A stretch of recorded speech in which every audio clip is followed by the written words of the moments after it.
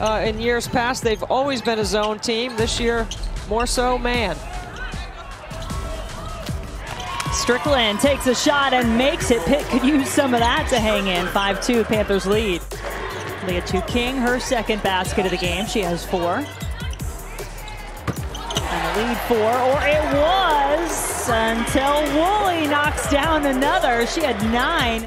All right, you take a pick, but wait for the break. I'm going to have you do it. We're coming up on immediate timeout, Debbie. Let's get a picture of your setup there.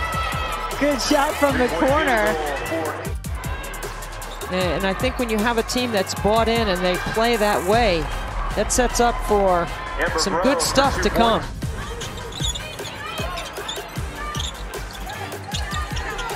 Hyman. Orange needed that one.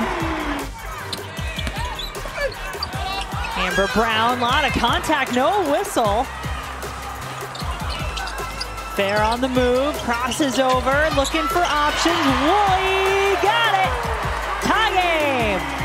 But she knew Woolley was sprinting to the corner, and she is a terrific option for a 3 instead of a 2.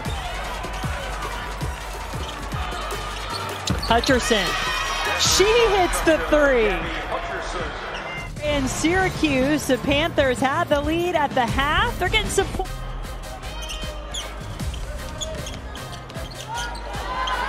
Cheyenne McEvans. Baseline jumper, a little off. There's another big offensive rebound by Kira Wood.